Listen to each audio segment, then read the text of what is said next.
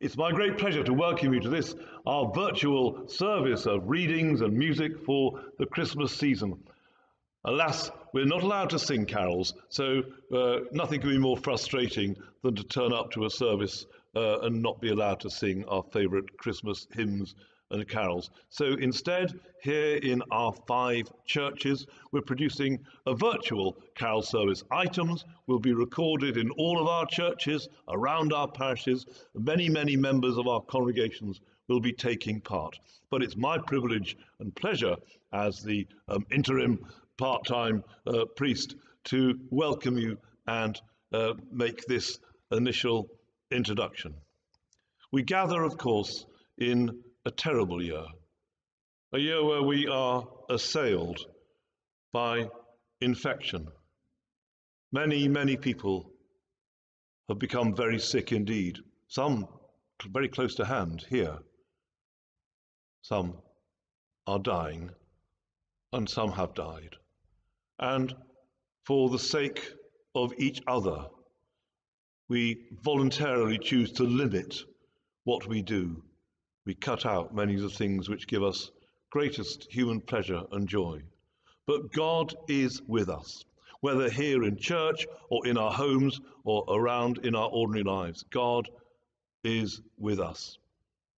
And as we approach the celebration of Christmas, we remember that great fact, Emmanuel, God is with us. That lies at the very heart of our Christmas proclamation. And that is the story that we will be telling once more in words and in music. And so, I welcome you. I give thanks that you are part of this extended fellowship, young and old, women and men, boys and girls, all part of an extended fellowship, joined together in the love of God, the infinite, eternal God who comes to our earth to save us, to heal us, to bring us light and hope. Light and hope. Here I am in Wingham Church, and as you see, by the Advent candles, that promise of the light which is to come, and that light which will vanquish the darkness of disease and war and death itself.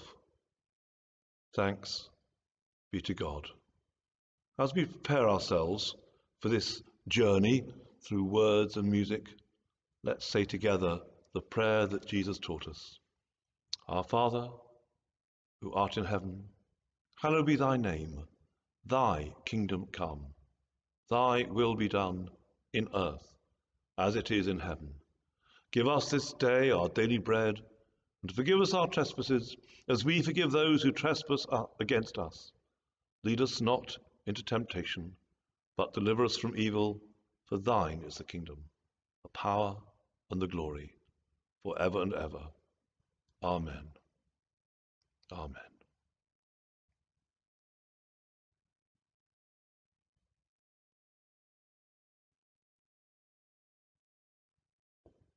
As we come to the end of this journey, through music and words and prayer and silence, I offer you God's blessing for you, for those dear to you, for our parishes and our communities, and of course, for our world. May the joy of the angels, the eagerness of the shepherds, the perseverance of the wise men, the obedience of Joseph and Mary, and the peace of the Christ child be yours this Christmas.